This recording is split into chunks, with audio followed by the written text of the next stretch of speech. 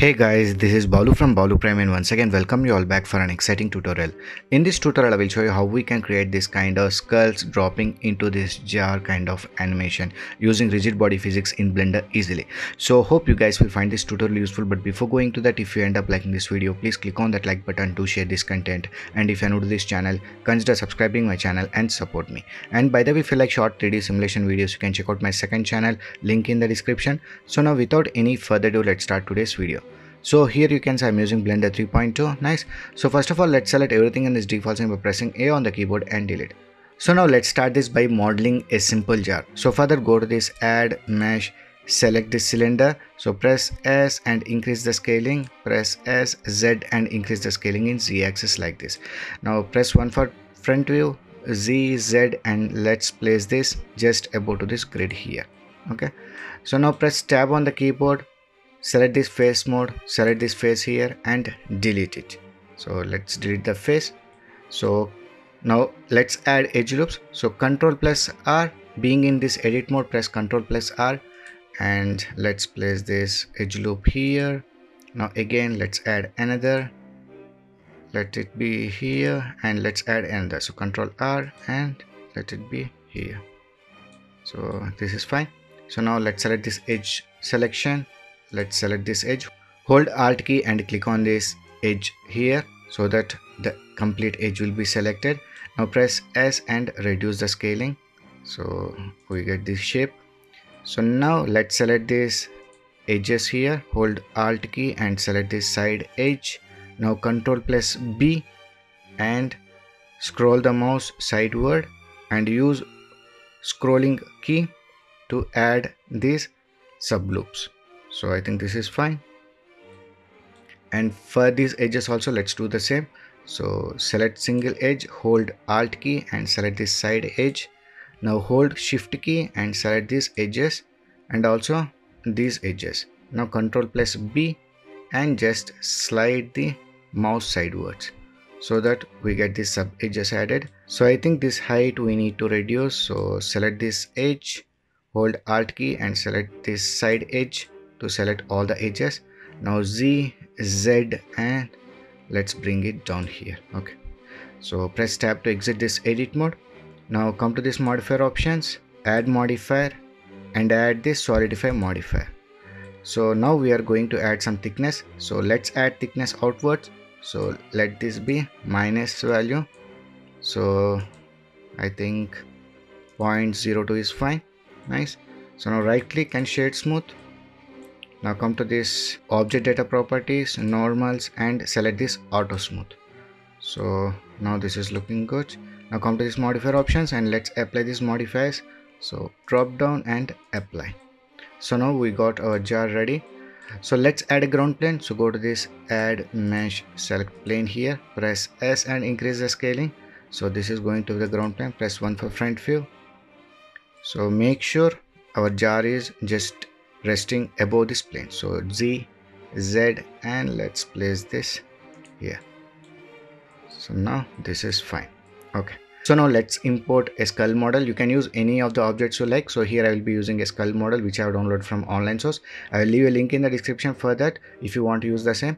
So go to this file, import, it is an object file. So select this wavefront OBJ and let's select the skull and import OBJ. So here we got the skull Z, Z. So here you can see we got this skull here, stylized skull. So let's reduce the scaling, select the skull, press S and reduce the scaling. So I think this much is fine, and let's apply the transforms. So being selected this skull, go to this object, apply all transforms, and this for jar also, select the jar, object, apply all transforms. Nice. So now let's duplicate the skulls. So here you can manually duplicate this or else you can use array modifier. So here I will be using the modifier. So select the skull, come to this add modifier and add array. So here we got these two skulls. So here in this options, let's increase the count to 3 and let's bring some space between these two skulls though, so that they are not intersecting with each other. So I think 1.1 would be fine. Okay, so press 7 for top view and let's bring them at the center. So Z, X and let it be here, Z, Y, and let them here. Nice. So now again duplicate this array modifier. So drop down, duplicate this modifier. So now let's make this X axis factor 0 and increase this Y axis to 1.1, so that we will get this added in Y axis. Press on for top view. So I think Z, Y, and let's place them here. Okay. So again duplicate the array modifier. So drop down, duplicate, and now make this Y 0 and make this Z 1.1. So here we got this added along the Z axis. So for this Z axis I will increase the count. So let it be, I think 12 would be fine. So after that we need to apply the modifiers. So drop down, apply, or else you can place mouse on the space and press Ctrl+A to apply modifiers. Okay. So now all these are single object, but we want these skulls to be individual. So for that, select this skull, press tab on the keyboard for edit mode. And by the way, if all these vertices are not selected, press A on the keyboard to select all the vertices of the object. Now press P on the keyboard and select this by loose parts. So now we will get these skulls as individual objects.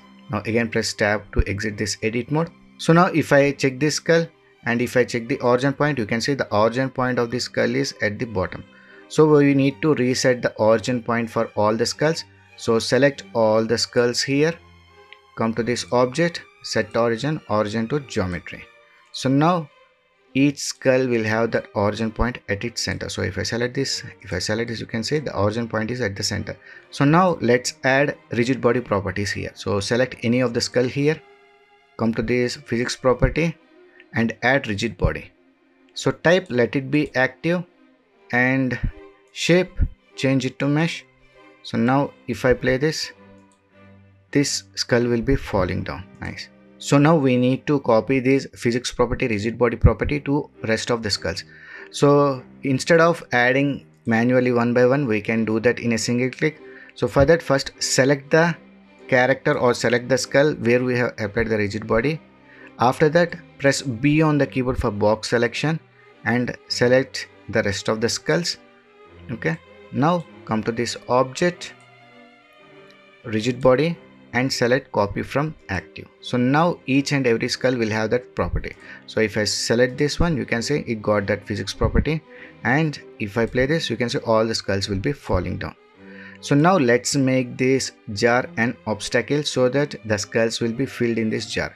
So for that, select this jar, come to this physics property once again and apply rigid body. But in type we will be selecting passive. So now if I play this, the skulls will be interacting but they are not falling inside the jar. So for that, select the jar once again, come to the shape option and change it to mesh.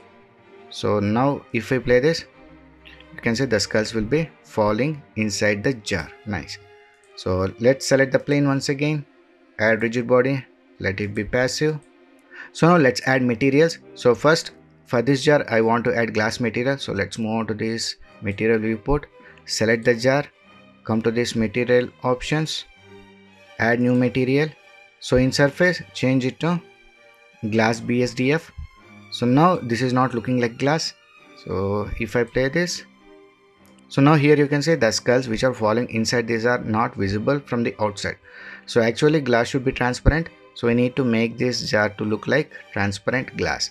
So for that, let's come to this render properties. Let's add ambient occlusion so that we get some nice occlusions here. And this is important, enable the screen space reflections and refractions. After that, come to this material properties. So here we'll get this option like screen space reflections. So add this, enable the screen space refractions. Now you can see we are seeing the skulls which are inside this jar. So if you increase the distance, it will be distorted like this. So keep this value to the minimum. So I think 0.25 is fine. So I think this is fine. Nice. So for the skulls, it already got some materials. Okay, so let's add material, wood material for this ground plane. So select the plane, add new material. So let's move on to the shading tab. Click on the shading. Come to this principal PSDF, select this principal PSDF and press Ctrl plus T for node wrangler. And by the way, if you have not enabled node wrangler, go to this edit, preferences, add-ons and look for node, such as node. By default, this node wrangler will be disabled. Enable it, save those preferences and close. Later, select this principal PSDF and press Ctrl plus T to get these nodes. So from here we can select any wood texture. So let's select a wood material, open. So here I will be selecting this wood material, select that one and open. So here you can see we got that wood. So let's add some curves. So let's bring this here, Shift A, insert such as curves, select this RGB and place them in between these two nodes, and let's bring this curve downwards a bit so that it makes this wood bit dark. Nice. So let's move on to this layout. So let's reduce the specular. We don't want the specular, and or else let's add a bit specular here. Roughness, let's increase the roughness. So now let's move on to this render viewport. So currently the scene is looking dark because there is no light in the scene. So let's add HDRI.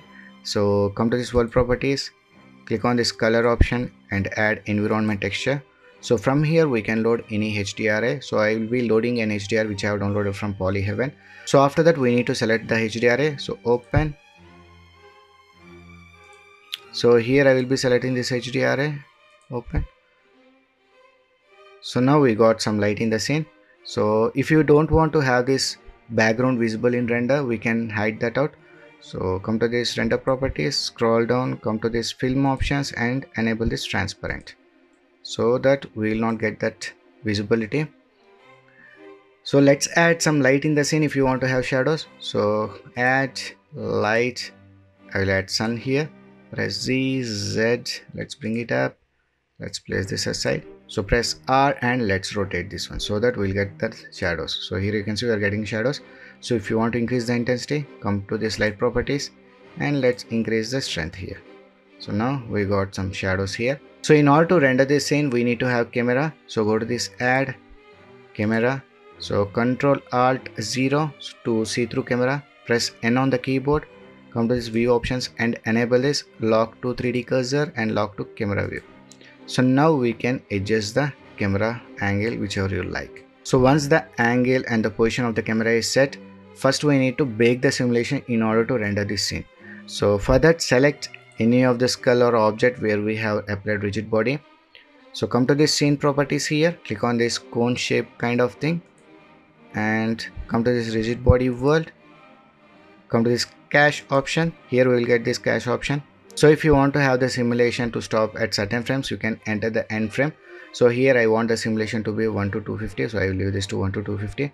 So after that, just click on this bake button. So once the baking is done, come to this output properties.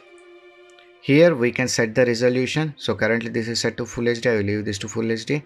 Enable this render to region, crop to region. Come to this frame rate. Here you can change the frame rate. So I will select this 30 FPS and frame range 1 to 250 is fine.